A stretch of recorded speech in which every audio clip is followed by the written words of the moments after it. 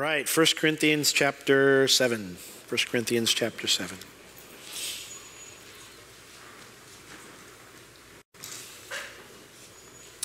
Remember, the whole book of 1 Corinthians is about getting back to Jesus. The church at Corinth had gotten saved, radically saved. They were sharing their faith. They were, had grown as a church, but they had not really grown beyond their initial birth. They had entered into a period of stagnant growth and therefore spiritual immaturity. And so they had formed factions, and that split the church into fractions. And then they had sexual immorality going on in their church. They were suing each other. Things that they should have known were no-nos that they were going on and doing, and really didn't see the negative impact it was having, not just on their own walk with the Lord, but on their witness in their city. And so Paul writes this letter of correction to remind them of what's true and to bring them back to Jesus so they can start growing, and that way they can go on unto maturity. That is the goal of every church, every believer, is that, as people get saved, they go on to maturity, and then they lead other people to Christ and bring them, and then they go on to maturity, and then they, you see how it works? The idea of faithful men teaching faithful men, and faithful men, the idea of this line going on as we share our faith with others and grow in our walk with the Lord. Well, in addition to the problems that Paul had heard about at Corinth, they also had some questions because of their immaturity, things they should have known by this point but didn't because they really weren't going deeper with God's word. And so part of what they had asked him about was concerning those who were married and concerning those who were single. So after answering the Corinthians' questions concerning singleness and marriage, Paul, in verse 25 here of 1 Corinthians 7, he now turns to their questions concerning engaged couples. So they were wondering, should we break off our engagement to serve the Lord in our singleness since, we can get more done that way? And was it wrong for those, remember this is a different culture, was it wrong for parents in that to arrange marriages for their children if it would be better for them to be single and serve the Lord? So they didn't know, they didn't want to do the wrong thing here. And so Paul addresses that, and in his answers, we see a man who understands the time is short, that the world as we know it is dying, and that God's plan is wrapping up. And so as we see Paul's urgency, the urgency behind his answers this morning, may it affect us powerfully too, so that whatever your marital status might be this morning, all of us will be living all out for the Lord with the time that we have left. So verse 25, 1 Corinthians 7, Paul says, now concerning virgins. The word there, it means those who have never been married. So it does not mean single people. This means those who have never been married. And in this case, the word virgin is masculine. So Paul's thinking of the young single guys right now. He says, now you guys, you've never been married before. He says, I have no commandment of the Lord. He says, the Lord never said anything about this. Yet I give my judgment as one that has obtained mercy of the Lord to be faithful. The word judgment there means a deliberately formed opinion based on one's gathering of knowledge. So this is not a command from the Lord. Rather, this is Paul saying, I've really thought about this. I've studied it. I've gathered together all the information possible from Scripture, and I'm going to give you my informed opinion.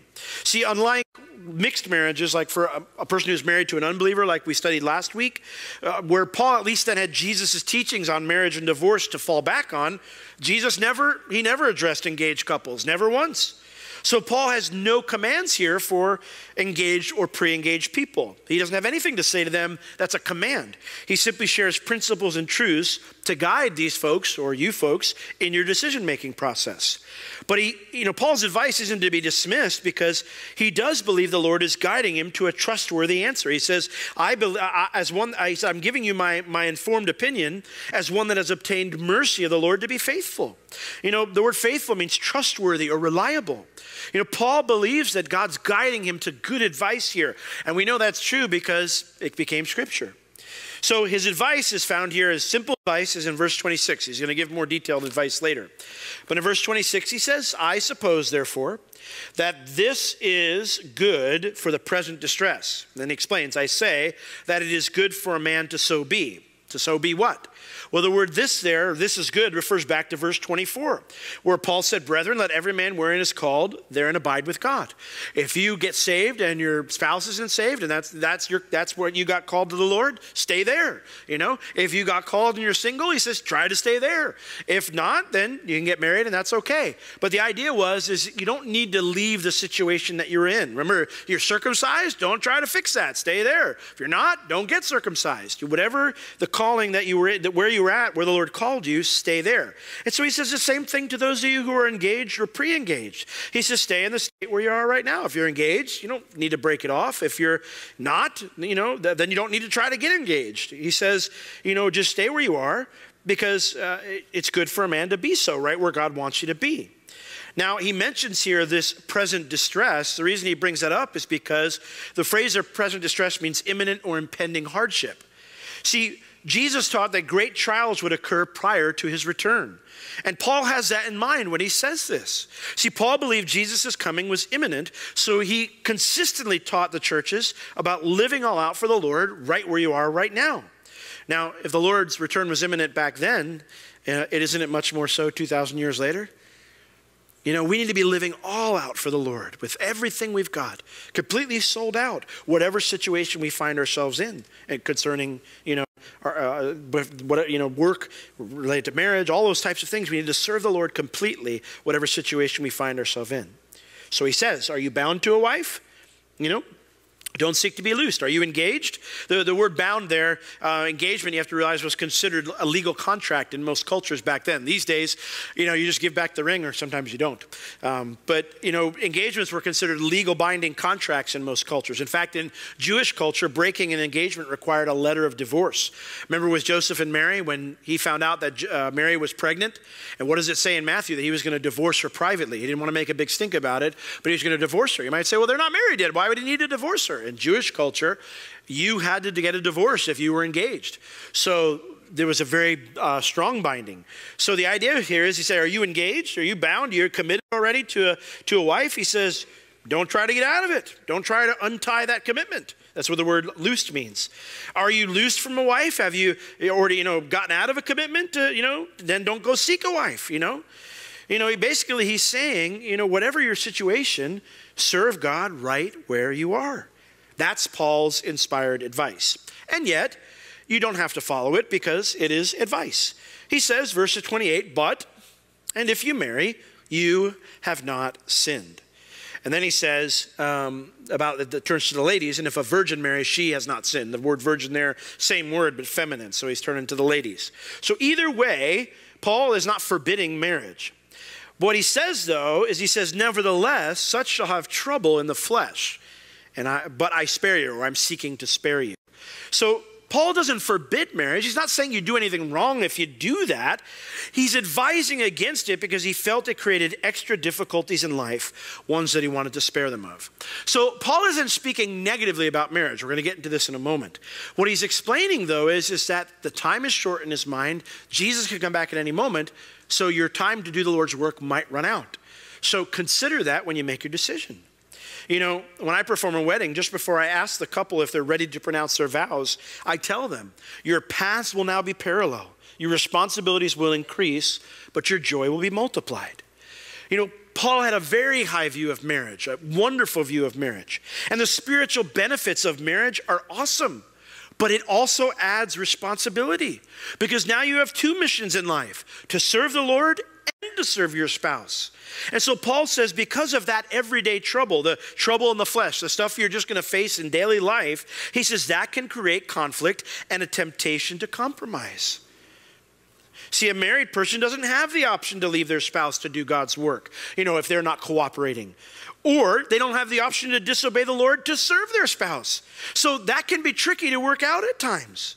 And so Paul advises those who haven't taken that step yet, if you're not engaged, you should consider that you have a job to do, and Jesus is coming soon before you take that big step and say, I do. Verse 29, but this I say, brethren, the time is short, and it remains that both they that have wives be as though they that have none. So there's no command here. If you are, today you're not engaged or you are engaged, Paul says the choice is yours. You can go get married or you can stay single. It's up to you. And that's the first thing we need to understand about living in a world that's dying. We don't just kind of batten down the hatches and hold on until Jesus comes back. We have a job to do, to go out into all the world and to make disciples. And we're to do that till our last breath, or Jesus comes back, right? That's our job. So we need to do that. That is all of our calling. We're all called to make disciples, okay? So, but in light of the fact that Jesus can come back soon and we have a task in front of us, he says, even though you're free to make that choice, following the Lord is always your first priority, even if you are married. For he says, the time is short. The phrase there, I say, means to explain more fully the implications of what I've already said. So let me explain a little bit fuller, okay? Let me tell you why I'm so urgent about this. He says the time is short. The word there means wrapping up, drawing to a close. And he says as a result, means as a result that they which have wives will be as though they had none. See, because Jesus can return at any moment, Christian marriage is unique. It's not like anybody else that gets married, because each generation of the church could be the last. There's no guarantee that, I used to, when I was at Bible college, I go back a little bit further. Growing up, I came from a dysfunctional family like everybody else, okay? I always hear people say to me, you don't understand, Pastor Roy, I came from a dysfunctional family. Who didn't? I mean, honestly, who didn't, you think things are normal because that's what's in front of you. I remember when I started dating Beverly and she came over to our home, and there was one time where we all got in this big, huge, loud ruckus of a fight, shouting match, and she went out crying. And we all looked around, they all looked around at me going, what's wrong with her? That was our normal. Dysfunction. We all have our dysfunction, and we're all sinners. So we all come from a dysfunctional family. But growing up in my family, even with those dysfunctions, my mom and dad, despite their problems, they had a very affectionate marriage. And I never wanted to be alone. I wanted to, marry someone, and I wanted to have a family with them, and we'd have lots of kids and take over the world, It was our plan. But, I didn't have high aspirations. It wasn't so much career driven or anything like that. I just wanted to share life with somebody. And I had no intention of, waiting till I was an age to get married. I didn't have other things I wanted to accomplish first. So when I went to Bible college, and we're studying Daniel and Revelation and talking about the Lord's return, I was like, I would tell my roommate, I said, I don't know if I want Jesus to come back just yet. I'm engaged. I want to get married. I want to have kids. I want to, do some things and fulfill our dreams, whatever, because I'd had all these since I was younger. And what I learned through that was, there's no promise of that. I mean, none. You get married, say I do, and be like, you may now kiss the bride, and whoo, trumpet sounds, and you're up. And then she's going to leave you for another man, Jesus. Because he's way better than you. But the point being, every generation, each generation of the church could be the last. So, this means every couple faces the reality of we have to live in light of a different outlook than everybody else does. And in addition to that, there's the reality that we face of living during the apostasy and the persecution that precedes Jesus' return. At different times throughout history, Satan's plan, the 2 Thessalonians chapter 2 calls it the mystery of iniquity. This unfolding plan that he has. We say that God loves you and has a plan for your life. That's 100% true. There's another thing out there, another truth out there though. Satan hates you and he has a horrible plan for this world. That is true too. It's called the mystery of iniquity. And so within that mystery of iniquity, he's always trying to bring his man, his leader onto the scene and to bring to pass his plan. And so he doesn't know, time. He doesn't know when God's going to allow that to happen. And so throughout history, that plan has begun to be enacted, and people have risen up to persecute Christians. Now those have eventually died out because the Spirit of God, according to 2 Thessalonians 2, is holding him back until the time permitted by God. But Satan doesn't know when God's timing is. So he's always trying to snuff God's people out of existence, which means we must all be living with a loose hold on this life. It's not wrong to make plans. It's not wrong to have dreams. New Year's Day is coming up, and New Year's Eve, when we finally get the kids to bed and, we kind of stare at each other with exhaustion, we have a conversation almost every New Year's Eve. And we say, where would you like to be this time next year? And we share our hopes and dreams. We share some of the things that we've been praying about that God maybe put on our hearts. And, some of those things happen. But, sometimes as the year goes by, the Lord has a different plan, his work, his plan. And we have to set some of the things that maybe we wanted to do aside because his plan comes first. So we need to all live with a loose hold, on this life. I've had the privilege of being involved with Calvary Chapel for over 20 years. I've had very godly mentors, men who are now, up there in age. They've been married a long time. They've served God a long time. But as I talk to them now, as they're in their older age, you know what I hear many of them saying? That they and their wives have decided? They've decided they're going to spend even less time with each other because there's so much work left to do. There's so much that needs to be passed on to the next generation. Love your wife, guys. Love your husbands, gals. But I told Beverly something when we started dating. I said to her, listen, I think you're a real special lady. And I'm pretty intense. So, I said to her after a month we've been dating, I said, I think you're the one.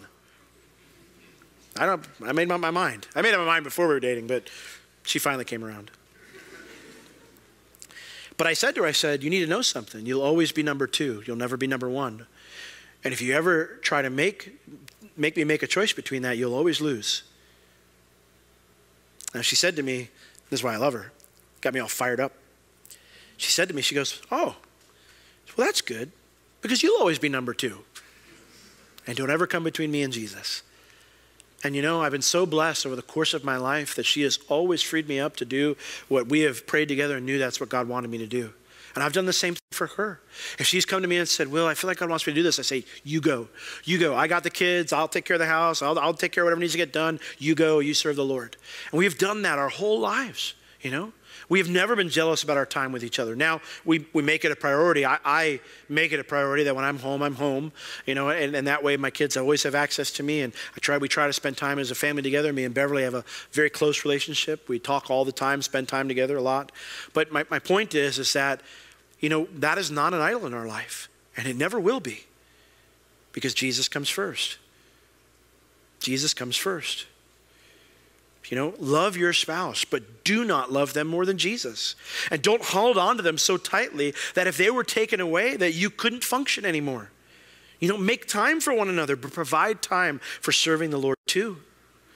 Now, some of you here, married folks today, are living like you're single now, and it has nothing to do with serving Jesus, That's not what I'm saying here. Serve your spouse and serve the Lord. It's not an either-or decision, which is why Paul's saying, I'm trying to spare you some trouble here. It's a greater responsibility. He says, and they that weep as though, verse 30, though they wept not, and they that rejoice as though they rejoiced not. There's nothing wrong with mourning or celebrating. Me and Beverly celebrated our 20th anniversary this year, and we had fun, But if the Lord had something else, in mind, we would do that too. And we would say, we'll have our fun later if time permits.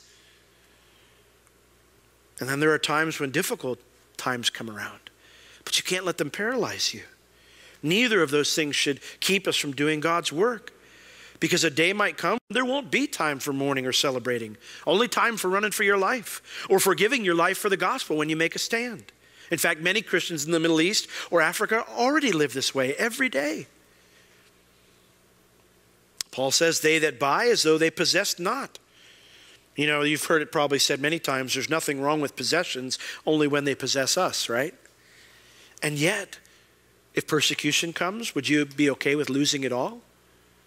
Or if the Lord were to come to you and say, listen, I know that you've been pursuing this with your money, but I want you to help out this missionary. Or I know you've been pursuing this with your money, but I want you to be a part of this ministry. I know you've been saving up to buy this boat, or I know you bought this boat and you've been using it for the last 10 years, but it's distracting you from what I want you to do, and so no more fishing.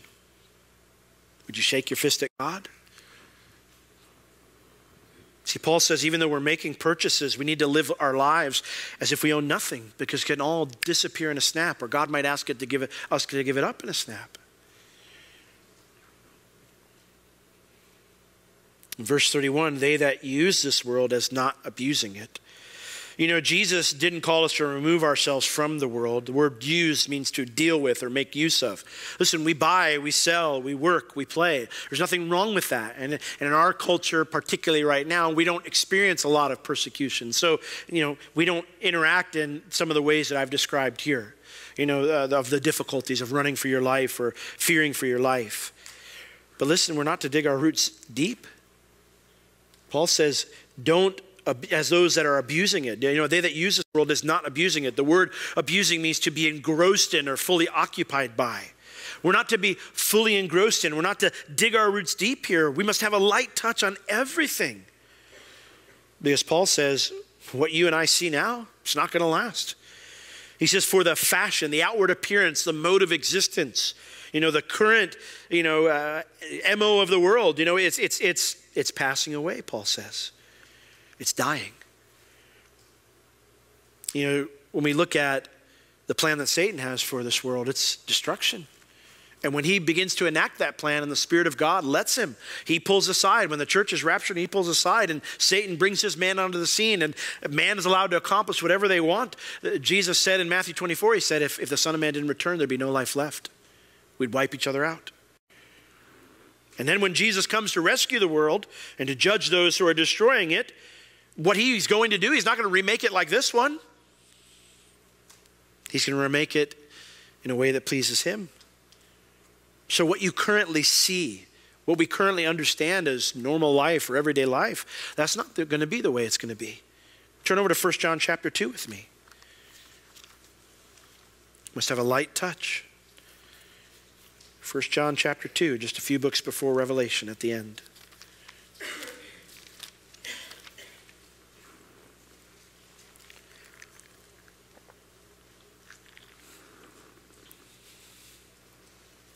Verses 15 through 17 in 1 John chapter 2.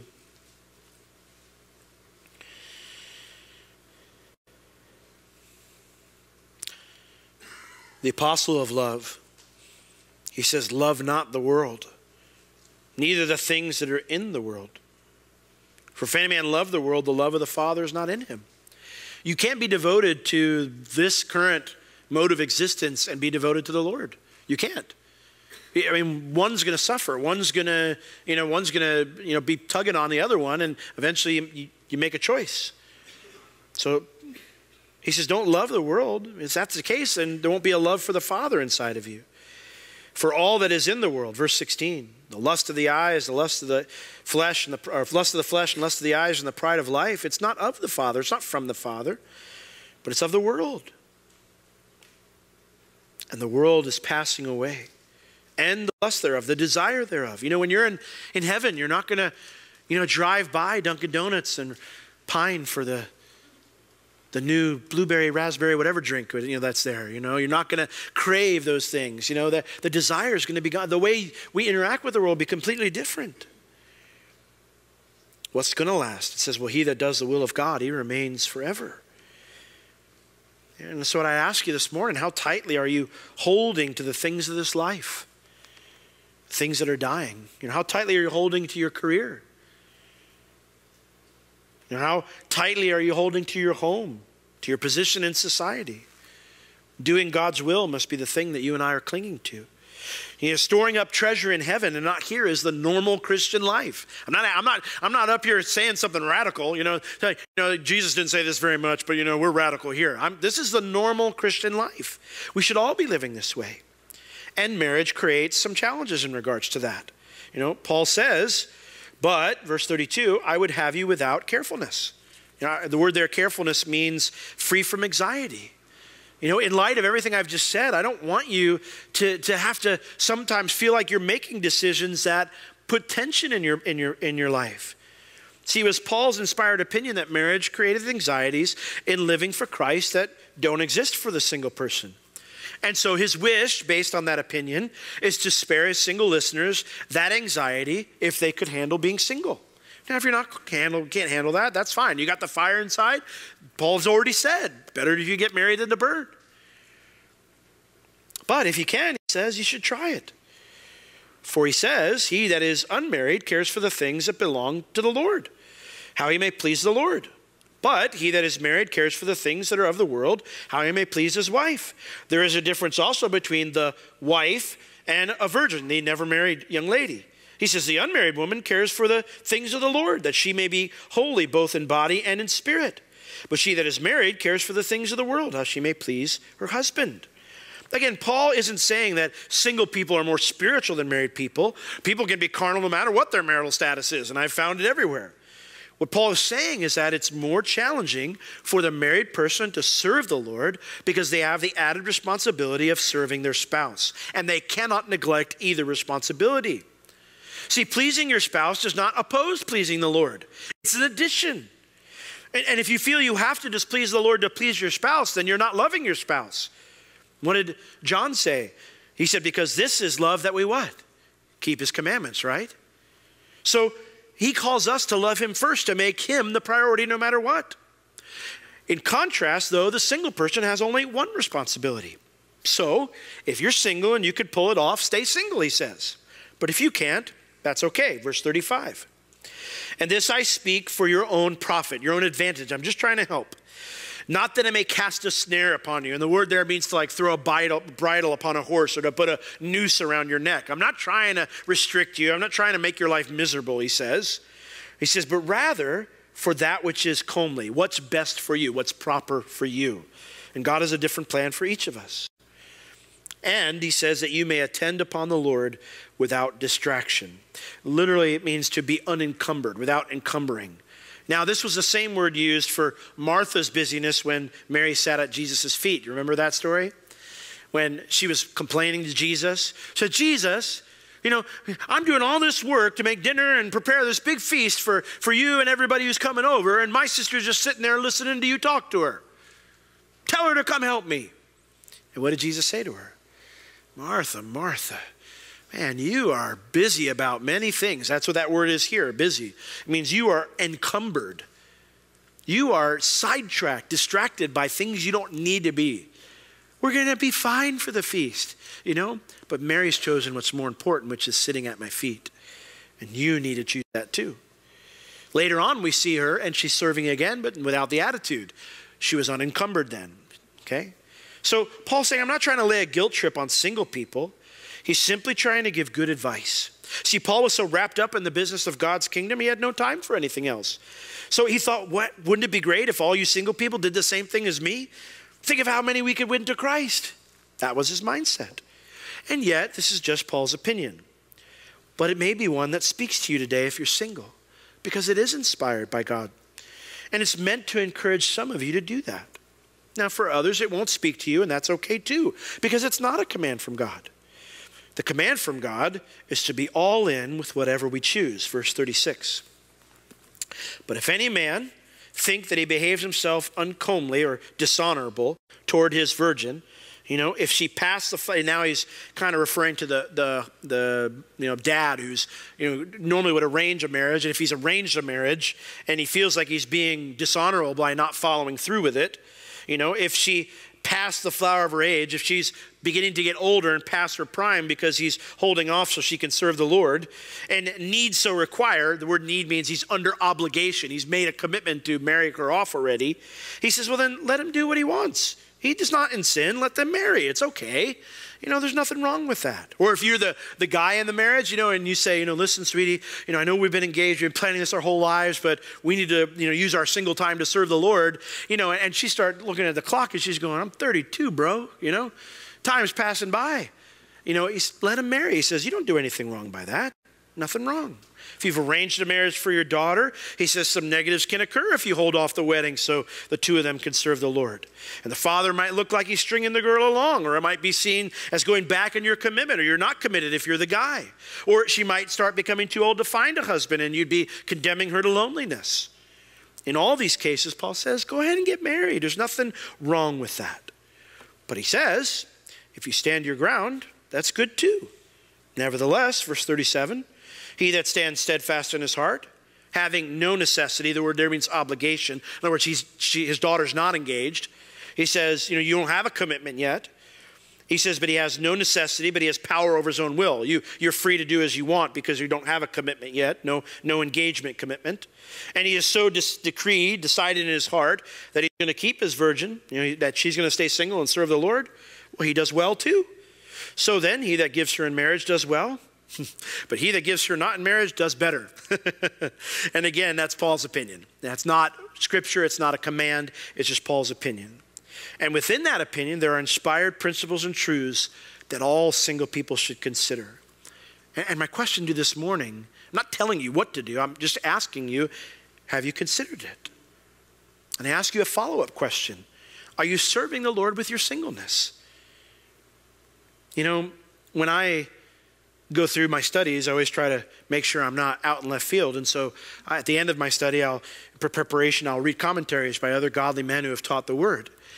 And as I went through this, I found that almost all of them had a story that they told of someone who was in their church who was single and they were just pining to be married. I've got to be married. I'm not going to be miserable until I'm married. And they would tell them, no, you need to serve the Lord with your time. Take the time that you have, the free time that you have now, and just pour yourself into serving the Lord. And then every single one of them almost had a story where they told of how that person went on the mission field and then they found their wife, or they, joined a ministry, or they served in a couple ministries and ended up there. The same gal was there that became their wife, or their husband, was there. If you are indeed meant to be married by God, then the Lord wants to teach you to put him first. Because if you won't do it now, you're not going to do it when you're married, and it's harder when you're married because you're not allowed to slack on either commitment. You need to be faithful to both. Because the question, because once you say I do, there's no going back. Verse 39, he says, the wife is bound by the law as long as her husband lives. That word bound there, it's in the perfect tense, which means a completed action with ongoing results into the future. It doesn't change. This is something that happens and then it doesn't change. You are bound. God, the word there means to supernaturally glue together. God supernaturally glues two people together when they make their vows and they become one. Now, the phrase by the law, there's no the there. It just means by a rule, by a principle. There is no law like this in the Mosaic law. There's none of this. This is the law that was given, or the rule given back by God in Genesis chapter 2, and then confirmed by Jesus in Matthew 5, Matthew 19, Mark 10, and Luke 16.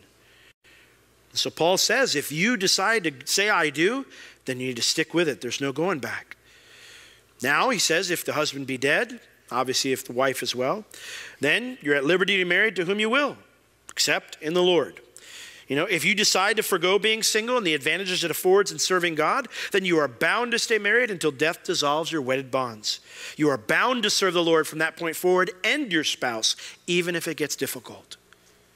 Even if it gets difficult. Now, if your spouse should die, then the scriptural principles for singleness apply. With one little caveat here, he says, if your previous spouse was a non-believer, you need to marry a Christian one this time, okay? And yet, Paul says, I think you'll be happier if you stay single, verse 40. But she is happier if she so abide after my judgment, after my informed opinion, how he started this whole conversation off. And Paul says, I think also I have the Spirit of God. It's my opinion, but he believes it's a good one. He believes it's based on the Spirit moving in his heart. And we know that's true because it's Scripture. And so, I would ask us, here and now, are we listening to what God has to say? I realize that whether you're single today or you're engaged or whether you're married, that you may be going through some difficulties right now, that might be hard. But you need to be obedient to the Lord. That's what we're called to do. He purchased us with his own blood. We belong to him. And he's forgiven us of all of our sins. Should we not give everything to him? So do we trust the Lord that his way is best and not, or we're going to lean on our own understanding? We read in 2 Peter chapter 3 in our scripture reading, and I'd like to return there because it reminds us. This was a consistent theme from all of the New Testament writers. Jesus is coming soon. How should we then live? So let's turn back there to 2 Peter 3. I want to close with these verses.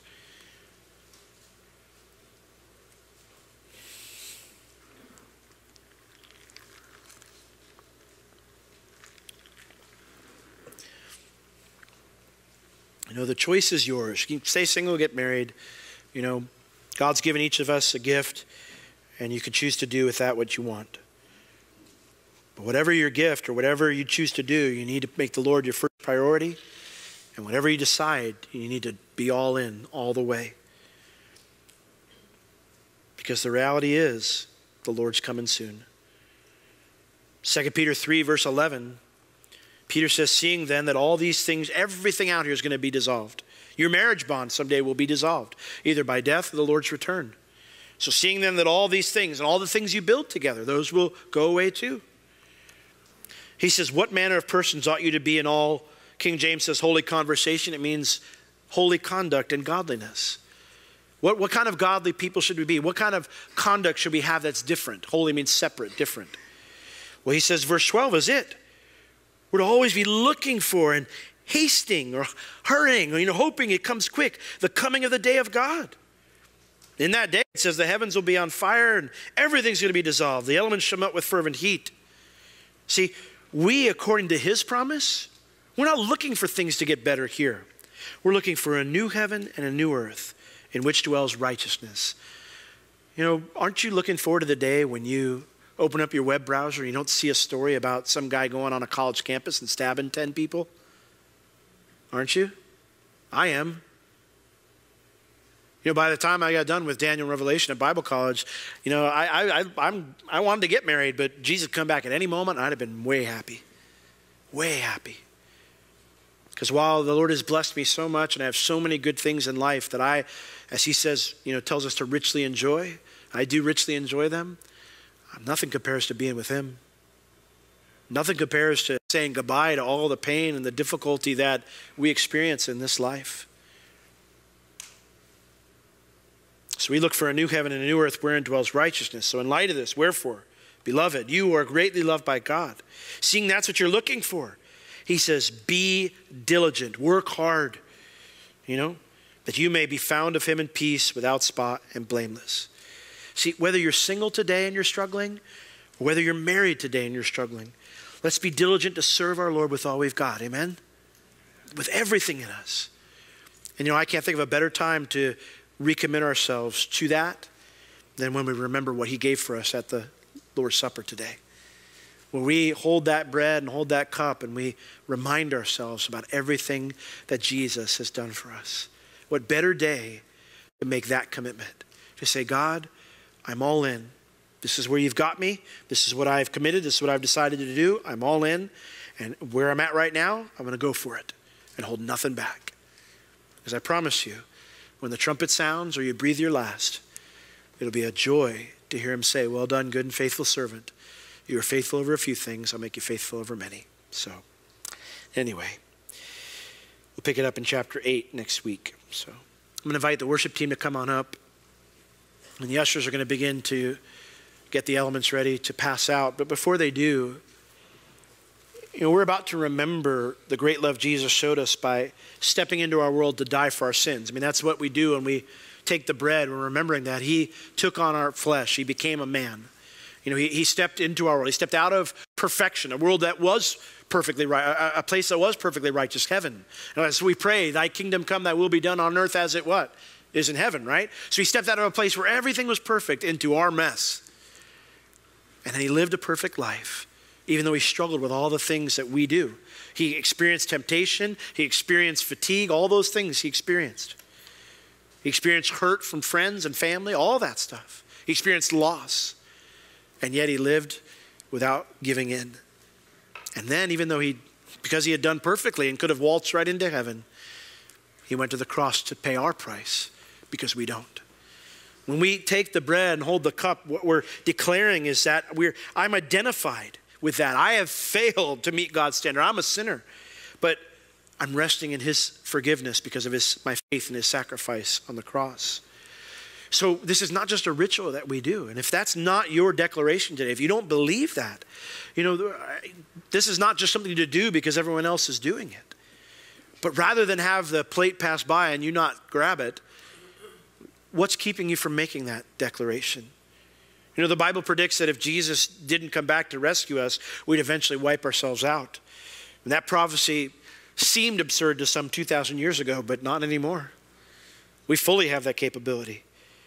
And I would ask you to take a good hard look around you. Time is wrapping up. The end is here. And when it does, where is that going to leave you? See, 2 Peter 3 verses 8 through 9 says, "But beloved, don't be ignorant of this one thing, that one day is with the Lord as 1,000 years, and 1,000 years is one day.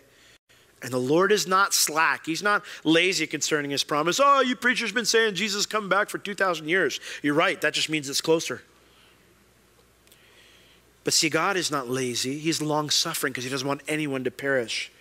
Not willing that any should perish, but that all should come to repentance. Because once that door closes, it's shut. So you have time now. So what are you going to do? You know, Jesus came with a message, and it was, repent, for the kingdom of heaven is near. The word repent means to turn, to change, to quit going the direction you were going and move in a different direction. And when we repent, what we're saying is, God, I know I fall short. I'm not a good person. I'm not good enough just to go into heaven on my own. I don't want to do that anymore. I don't want to trust in my own rightness. I believe you died for me on the cross, and I want to trust you. Will you please forgive me based on what you did, not because I'm good enough? And the Bible says when you do that, he wipes away all your sin, and he makes you his child. So we're going to pray in a moment. When we do, I'm going to give you an opportunity to receive the Lord so that when this comes around, you don't have to just pass it by, but you can take it and celebrate with us. Well, Lord, we do thank you for your word this morning. And Lord, we don't want to be, Lord, stubborn and hard-hearted when it comes to your command to us to put you first. Lord, I know that there may be some of us today who are struggling in our marriage, or maybe it's just maybe one specific area you might be struggling in your marriage, and there's a hard heart there, Lord. We don't want that, and we commit now. We want to soften our heart and ask that you would plant that seed there so that it can grow and we can blossom and start to live that out in obedience to you. Lord, there may be others here today in a different situation that we don't want to harden our heart, Lord. We want to be soft and tender to you. And so we open our heart to you, Lord, and we say, Lord, put in whatever you need to put in. Do whatever surgery you need to do. Lord, I want to serve you with everything that's in me, in whatever status I'm in right now. I want to give you everything. And Lord, as we do so, we pray that you'd fill us with your Spirit so we can be empowered to keep that commitment, because we can't do it in our own strength. Lord, will you help us with that? And will you use us for your glory? Lord, we give this time to you now to remember you and to celebrate what you did for us. In Jesus' name, amen.